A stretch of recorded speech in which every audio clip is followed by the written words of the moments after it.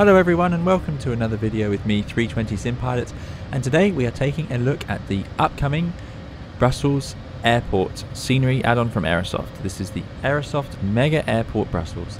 It is in the preview stage at the moment, so today we're going to take a look at an early build of it, but by the time you see this video it will have just been released most likely.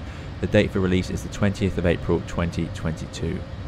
This is a serious add-on in terms of scenery detail. It is a major international airport in Central Europe, as you might imagine. I say Central Europe, it's Western Europe, but it's obviously part of the heart of the European Union, being in Brussels. And there it is. We are just about to start our approach. We're going to fly the ILS to land here onto runway 25 right, and then we're going to have a look at some of the details on the ground, but expect things like custom scenery in terms of the terminal buildings, the taxiways, the taxiway markings. We've also got windsocks. We've got visual guidance for docking the aircraft or parking the aircraft, I should say, more than docking, and some other neat little features and animations. So we're going to go take a look at those. So do please enjoy the video, and I hope it's of interest to you. Just before we get started, I'd like to remind you about our partnership with Apex Gaming PCs, where we have some custom 320 Sim Pilot flight simulator computers. We have the Bus and the Manta. You can customize them on the website, and you can use the code 320 Sim Pilot to get a discount of 5%.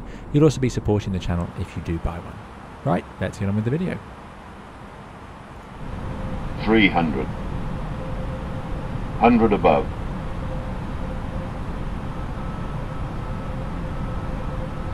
200. Minimum.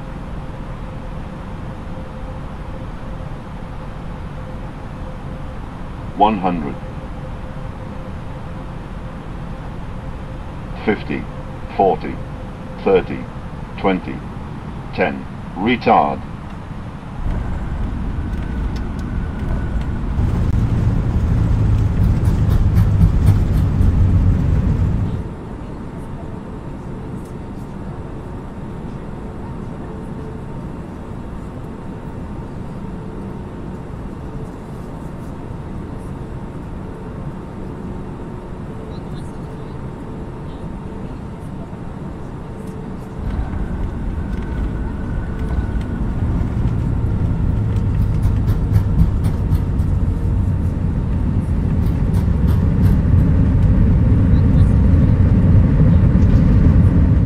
Having vacated the runway, as you can see on Bravo 6, and let's just take a first look at the taxiways and the markings. So of course this is having been filmed using default Microsoft Flight Simulator ground scenery and taxiway markings. We have talked in the past about the taxiway signs add-on from Just Flight. This is all default, and then I've installed this scenery, so what we get is what you get with the Mega Airports Brussels scenery. So as you can see, correct markings here to enter the runway. Big red signs, very nice and clear. I like the slightly faded red paint as well. 07 left, 25 right. Very important, of course, because it is crucial that we are aware we are getting close to an actual active runway.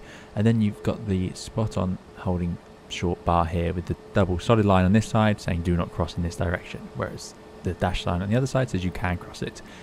We've also got flashing wigwags, always nice to have, which are another alert to the pilots that they're approaching an active runway. But as we move across, this is where the details really start to stand out to me, and I'm very impressed. We have the correct signage with 07 left, 25 right, Bravo 6, and then we've also got the Cat 2 3 holding point, Bravo 6, which is going to be marked with a double line. So that is shown here with the Cat 2 3 holding point, which is the ladder. The way to remember that is it looks like a little Roman numeral 2. You've got 2, so Cat 2, i.e. the low-vis holding point. So that's all looking very good. There's the other line over there. And as we start to get our first glimpse of the airport and the terminal, have a look at this. Here's the taxiways. You've got different textures for asphalt, and what I really like as you zoom in, or as we zoom in, more correct taxi signs here, by the way. You've got outer 3, Bravo 6, inner 4. I'm going to show you the charts in just a moment. You've got these grates. Now these you often see on walkarounds. They make a nice clunk as you taxi over them. I don't know what they're for. I think they're drainage, but they also, I think help with the expansion of the concrete and asphalt or whatever the ground's made of in the temperatures, because of course they can go from very cold to suddenly very hot when the sun hits them in the morning. So that I'm talking about this sort of marking here along the taxiway.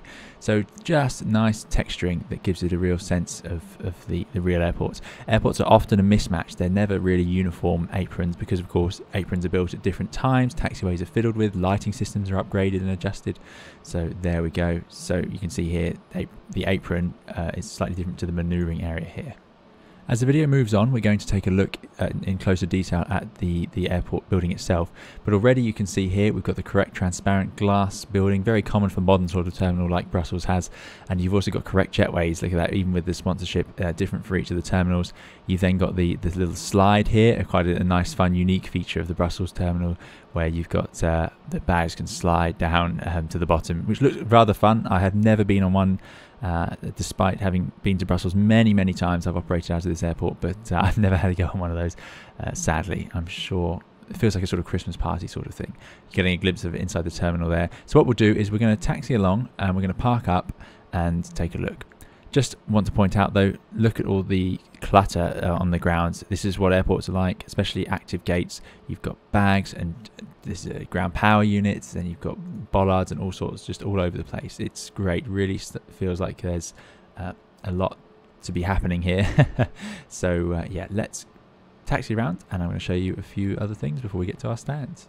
Now to start off with, we vacated on Bravo 6 over here and headed off up here, and that takes you over towards the main terminal where the commercial flights typically park up. So that's where we will be going, but before we do that, I just want to take you on a little tour of the right hand side here with some of the maintenance hangars and cargo operation. They're often separated from the main passenger terminals in these sorts of airports. And what we're going to do is we're going to just taxi back onto the runway and use this little holding point here, and we're going to show you some of the animations they've included. But look at that, we've got the custom DHL marking, Lufthansa hangars all in the right place, really nice to see. And as ever, I always talk about how I like little dioramas. We've got the 3D roads modelled here, and if I bring the camera around and down, we also have, again, more taxiway markings that are correct. And we have all the side roads, the water waste treatment over here. It's all been added in. So let me taxi over and we'll take a look. Right, so we are now on the other side of the runway, the right hand side of 25 right. So I've now vacated Alpha 5, and then we've got a left. We're now along November 4, just up here, and then we're going to make our right turn in towards the hangars over here. So this is the area we are taxiing around in. I'm going to slow it right down. As you can see, we have some barriers and gates for the Lufthansa Technik servicing area, the hangar. So I'm hoping what's going to happen is as we get closer, they will open. Make sure our lights are off so we don't blind the ground crew. Let's get rid of the taxi lights as well. Yeah, I'm expecting as we get closer, the gates to open up and the hangar to open up as well, if you can believe it. So let's taxi right up to the line. I would imagine this is normally done under tow, but I must confess I do not know for sure. There we go, there's the hangars. But yeah, we don't normally maneuver aircraft under their own power when we're dealing with margins as fine as this. But look at that, great little detail. Let's see if we can fit it through. But I have no idea, I genuinely do not know what they would do, but I'd be surprised if they'd ever taxi an airplane with the wings over the fences like this. This is probably, I don't know if the 320 would be allowed to do that, but someone else I'm sure will know. And then as we head over to the hangar, expecting to see the doors open, believe it or not. There are as well some animations built into some of the hangars that will happen not when you arrive, but sort of at random intervals or scripted intervals, I'm not sure, but those may interrupt the animation of the doors. But there we go, as we approach, the hangar doors open up and we can head in. Again, you will not be taxiing an airliner into a hangar like this under its own power. The chances are it would be towed in. But that is a great piece of fun that I have not seen done before in these sorts of scenery. So that is a very nice detail. So we're not going to park up in the hangar, of course, that would be no fun. We are going to go back over to the other side and taxi into our stands.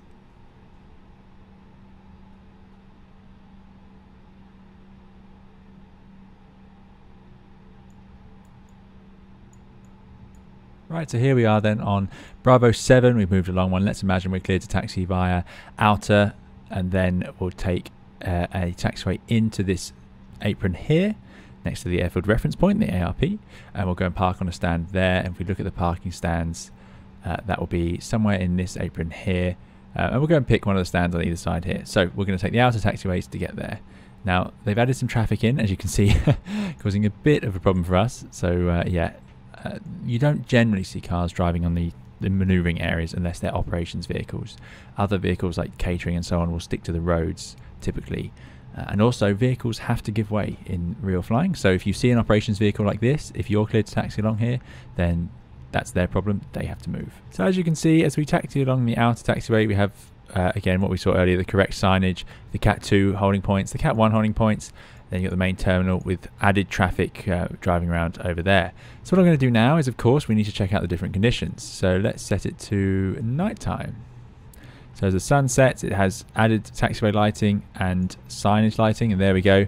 Looking very nice indeed. I do like the lighting system in Microsoft Flight Simulator. So these signs are lit. They're also surprisingly big if you ever get close to one in real life. And then we've got the centerline lighting, which would always be green on taxiways, and blue edge lighting. Taxiways, by the way, don't need to have both of those to count as a fancy airport. They can have one or the other. Not uncommon to have airports with just blue edge lighting as opposed to green centerline and blue edge lighting. But there we go. You also get these raised up blue lights, and there's an alternative version which is the lowered ones, so there's all sorts of difference. And these centerline lights, as you can see, they're a little bit raised, and if you're a passenger you'll feel the bumps as you go over each one. Bump, bump, bump. Now I might try and take a shortcut here. We could take Mike down into our apron. No point driving around unnecessarily, and also it would be getting in the way of lots of other traffic. Let's try and close that. There we go. So all clear on the right, around we go. There's the tower, by the way, quite an iconic tower. I always think it looks very impressive over there because it's sat in the middle of nowhere. A lot of control towers are in the middle of the airport or surrounded by large hangars and terminal buildings, but this one just sits out in the woods, looking very impressive. So that's nicely modelled, really, really good detail there. So here's Mike as we enter the aprons. The main Brussels airport shown up there. Yeah, this is a seriously impressive scenery. You're really going to feel like you've arrived at the real deal when you come to this one. Even some lights and signs in the terminal, which we will of course check out soon. They've added, I think I mentioned, ground vehicles, so you've got extra traffic going around. Need to point out, of course, this is a preview build, so I want that to be very clear. This is still a work in progress, although releasing very soon, if not already out when you see this video. Don't mind the ECAM memo, this is all wrong because I had to restart the flight. So we're going to taxi into this apron here, and you'll see that there are plenty of stands all lit up and floodlights and everything all active as they should be. So I'm going to park on this right hand side terminal, the nicer of the two terminals, before we go for a spin around the airport. And what I want to show you is let me get this right, VGDS, Visual Docking, right, you couldn't manage, Visual Guidance Docking System. That is where we're going to park up. It's the system that we use to judge how far we are from stopping and shutting down the engines. So we'll take one of these stands on the right here, and I'm hoping as we turn onto it, let's take this, let's go in between these two. So I'm hoping as we turn onto it, the system will activate. This is an automated system that means we do not need a marshaller. Marshallers are used by pilots to help us park the aircraft. They will guide us on the center line to the parking spot, as well as tell us how far we have to go, because of course, although I can see when I'm taxiing a straight line like this quite easily in front of me, the line extends out in front of me here, what I can't do is judge the distance to where the nose wheel needs to be. The nose wheel is actually sat about beneath row 1 on the 320, so it's considerably behind us by a few meters. So it's not as straightforward as just being able to follow it or to judge where it is. So we need someone to tell us that, or we have a visual guidance docking system. Now I had hoped to show you a example of parking using the visual guidance docking system. Sadly, I have not had any success in getting that up and running in this early build. I'm hoping that'll be resolved very soon. I know other people have managed to get it working, but for some reason I have not. So what I've decided to do is talk about that in another video, because it's a topic of its own. I'm confident it will work in your simulators at home, but in the meantime I'm going to contact Aerosoft and discuss it with them to see if there's a way I can get around this. I'm not sure if something's incompatible in my simulator, but once that's solved I'm going to do a video on that, because it's a topic on its own for sure. But I have seen other people who have previewed this have got it working, so you can be relatively confident with that. But yeah, it will come in a future video where we'll discuss it in full length and give it the detail it deserves. Here we are parked on stand, so let's take a bit of a tour of the airport and the terminal to see what else we have to have a look at here. First of all, once parked up here, we can see inside, and here's the guidance system off at the moment, but you can see the coordinates. This would be your stand coordinates that you would enter into the navigation system, the IRS, if we were using that. However, these days with GPS, we usually don't bother. In the terminal, look at this, we have animated passengers. So again, I'm using ultra settings here, and I really like this. It's something that is missing from a lot of scenery, which is that as you sit back and you're preparing the aircraft for its flights, you've got ground crew here, you've got people up in the terminal, you've got the flashing lights and the moving vehicles, and it all starts to feel a little more alive. Look, that ground crew down there having a conversation.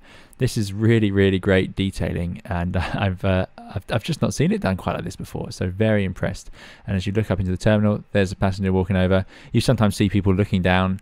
Maybe they wave at you and you give them a bit of a wave back, but there we go. So what I'm going to do is we'll hop out into the drone, of course, and let's zoom into the terminal.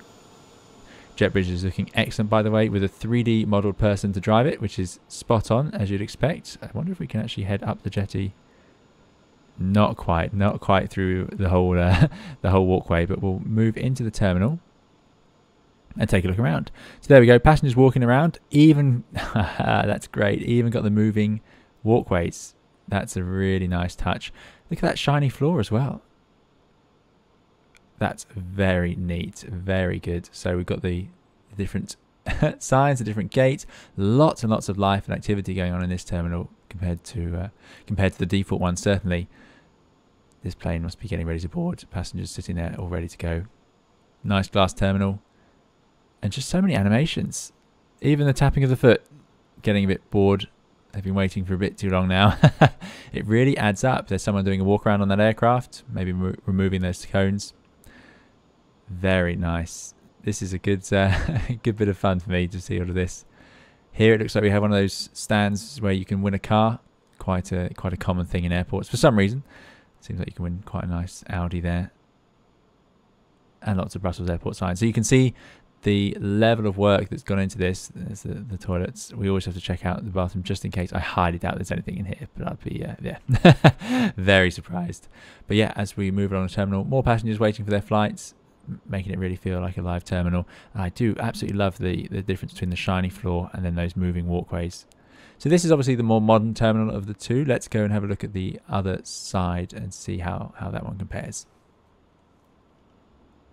And here on this side we have the slightly older terminal. You can tell by the lack of huge glass oval sides, but this one still modelled, still with animated passengers walking around inside and the animated walkways, which again I'm a big fan of. Looks like these shops are shut at the moment, sadly, but yeah, that's all loaded in, and here present and correct out to the terminal, and we can see there's the more modern one over there. Now here is a very cool feature, which again just shows the level of detail in this add-on.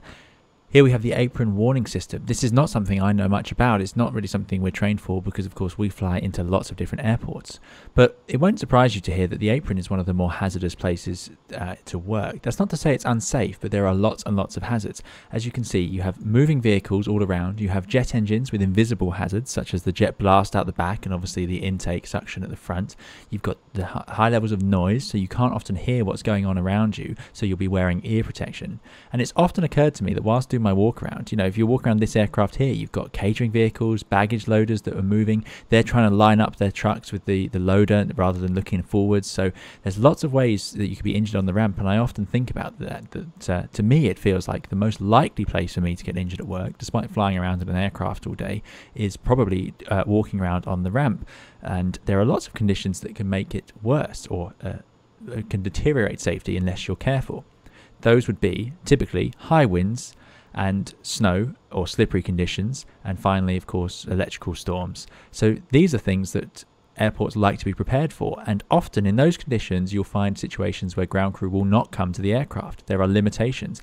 Many airports will have wind limitations. So it might be, the wind might be really strong and down the runway so we can land, but then we'll get to the terminal and there'll be nobody able to service the aircraft or attach the jet bridge because the winds are too strong. Anyway, this apron warning system is designed to show the ground crew immediately if there's an issue, and it's done on a traffic light system here. So we have orange, which is going to be for high winds. Then we have, let me just make sure I get this right, because again, it's not something that I'm ever trained for. So orange is for high wind, you've got a red light for thunderstorms, and blue if there's cold conditions or snow. And I can demonstrate that. They've modeled it really well. So yeah, you know, a lovely nice day, no warnings required. But then if we suddenly add a high wind, so let's increase the wind speed up to over 25 knots, there we go. And suddenly the amber light comes on. Let me just make it a little bit later in the evening. There you go. So amber light comes on to warn of high winds. So pretty cool. I like that a lot. Other condition we talked about, thunderstorms. So let's put a storm overhead. And there we go. You get the red light symbolizing a thunderstorm and the hazardous condition of that. Again, absolutely brilliant. So there's an electrical thunderstorm overhead. And of course, the final one would be snow. So let's add in a bit of snow. And there's the blue for the, the condition of snow. So really impressive. I haven't seen that done before either. And yeah, it's something I really like. Adds another level of dynamic to the terminal. And these, by the way, are on several of the lights all around. If we move further up, there you go, there's the next one. So they're there to alert the ground crew, planted nice and high up, so they're very visible. So there you have it, a really remarkable level of detail in this add-on, which shows us what can be achieved in Microsoft Flight Simulator when it comes to these major airports. So once again, this is the Aerosoft Mega Airport Brussels, and I've been incredibly impressed with it. If you regularly find yourself using Brussels Airport for your virtual flights, then it's going to be hard to pass this one up, I must say. It really provides an extra level of detail. They've got just all of the markings, the feeling of the taxiways and textures spot on, and then you've got a real level of dynamic change going on at this airport. We've got when the wind changes, we've got the lights coming on, we've got the passengers wandering through the terminal, and it all adds up to quite an impressive experience, and I've really enjoyed my time showing it to you. So hopefully this has given you an insight into what this is, and if you were interested in it, hopefully this has given you what you're looking for. There'll be plenty more videos and guides coming to the channel in the near future, so do please subscribe if you'd like to see more of those. Otherwise, we'll see you again in another video or live stream. Do keep safe and well. Bye bye.